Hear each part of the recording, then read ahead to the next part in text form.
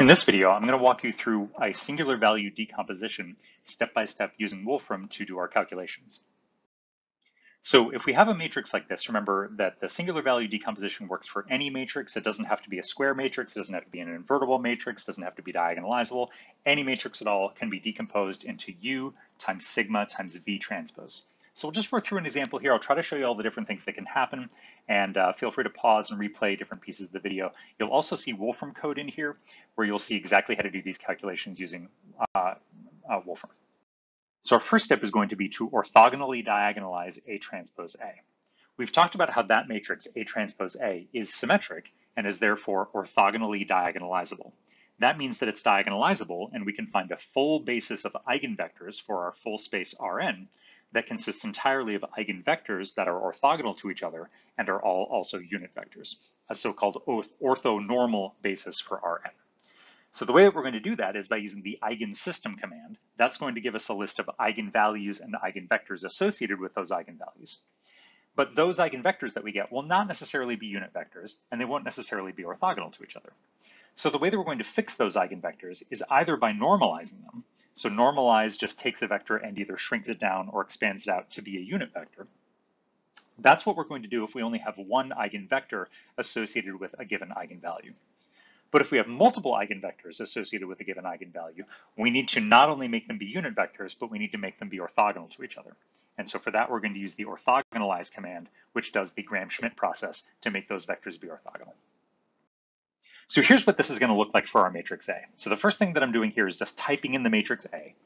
The next thing I'm doing is defining the matrix A transpose times A, which I just call ATA, because again, this just looks like A transpose A. So just to have an abbreviation for it, I just like to call that ATA. And then we find an eigensystem for our matrix A transpose A. So what we're seeing here is that we've got 4 eigenvalues where we count 0 twice, right? So it's a 4 by 4 matrix. A was 5 by 4, 5 rows and 4 columns. So A transpose A is going to be 4 by 4, as we see here, right? This is a 4 by 4 matrix. So that 4 by 4 matrix is going to have 4 eigenvalues counting multiplicity. And so this eigenvector goes with 28. So if this is lambda 1, which is 28, lambda 2, which is 10, and this is lambda 3 equals lambda 4 equals 0. This eigenvector goes with lambda 1, this eigenvector goes with lambda 2, and these two eigenvectors both go with lambda 3, which is the same as lambda 4. So now we're going to apply the normalize and orthogonalize commands. So for our first vector, our eigenvalue 28 just had one associated eigenvector, so we just normalize it. So this vector gets shrunk down to be a unit vector. Same thing with V2, right? So that vector corresponded to our second eigenvalue, lambda 2 equals 10, and so again, we just have to normalize it. For our third and fourth eigenvalues, which are both 0, we don't know just offhand. It does turn out to be true in this case, but in general, the eigenvectors that we get don't have to be orthogonal to each other. So the way that we can just always apply the orthogonalize command to apply the Gram-Schmidt process and make them be orthogonal. So these 4 vectors are going to be the columns of my matrix V. So these 4 are the columns of my matrix capital V that I'm trying to build.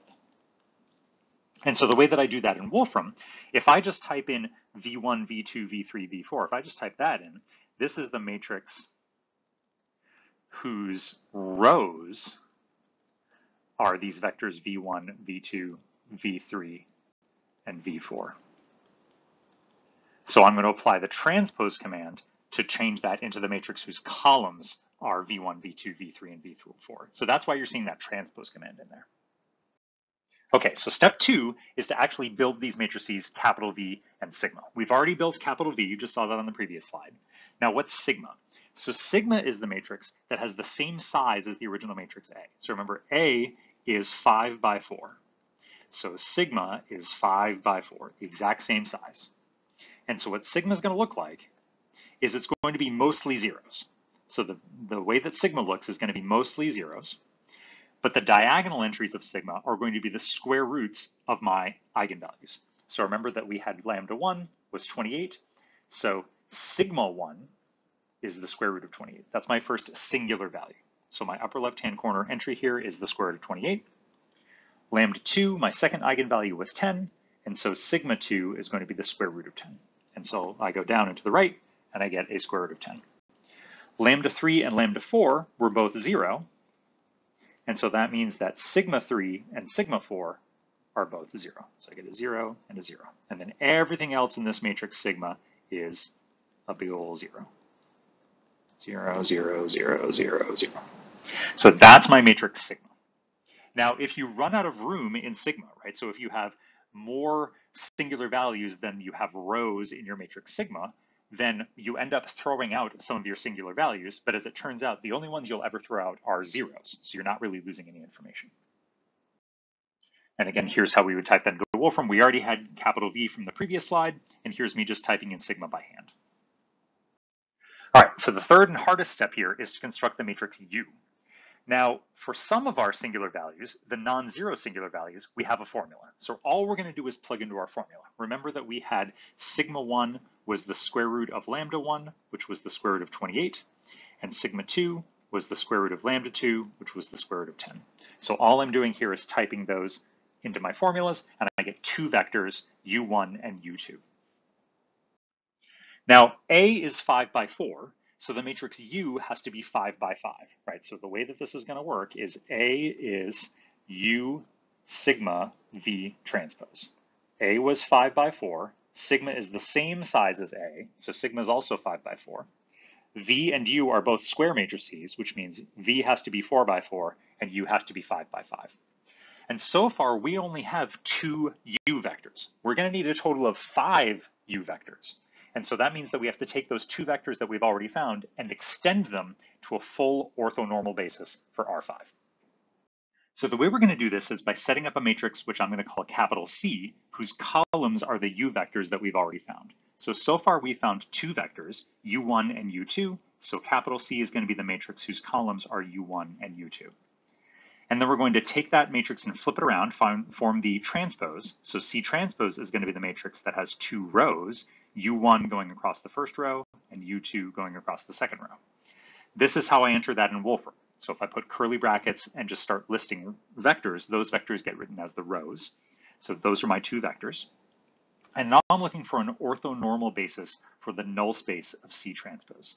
So I'm going to row reduce C transpose. That's going to give me 1, 2, 0, 0, 0, and then 0, 0, 1, 2/3, 1/3. Remember, we're trying to find a null space, which means I need to interpret this as 2 equations. x1 equals -2 x2.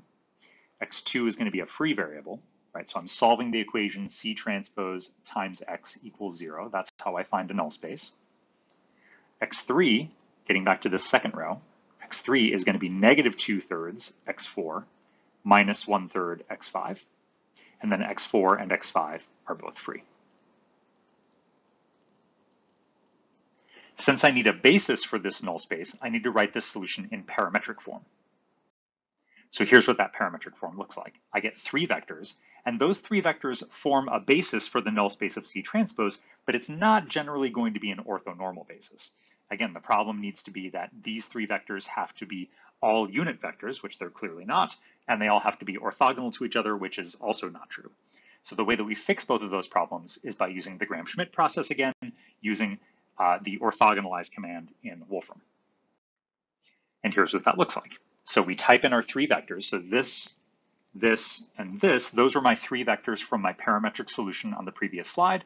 I orthogonalize that, and so the resulting vectors are, first of all, orthogonal to the vectors that I already found. These are orthogonal to U1 and U2 by the way that I constructed it, and they're all orthogonal to each other, and they're all unit vectors. So this matrix capital U, whose columns are U1 through U5, that's going to be a full orthogonal basis for R5. And now we've done everything, right? So we've constructed our matrix U, we've constructed sigma, we've constructed V. So the only thing that's left to do is to multiply all this stuff together, U times sigma times V transpose, and make sure that we do, in fact, get back to our original matrix, which we do. All right, so a quick recap of all this stuff. Again, feel free to rewind the video and look at some of the steps that you might have missed. The first step is to find an orthogonal diagonalization of A transpose A. We use the eigensystem command to find eigenvalues and eigenvectors, and then we either normalize or orthogonalize the eigenvectors for each eigenvalue. Those vectors that we get form the columns of the matrix capital V. The matrix sigma has the same size as A, and its diagonal entries are the square roots of the eigenvalues that you found in step 1. Then the third and hardest step is to construct the matrix capital U. We have a formula which we can use as long as our sigma values are non-zero. But as soon as we run out of non-zero sigma values, we'll have to construct the matrix capital C and find that orthonormal basis for the null space of C transpose. We don't always have to do that last part of step 3. It's only something that we have to do if we don't have enough non-zero singular values.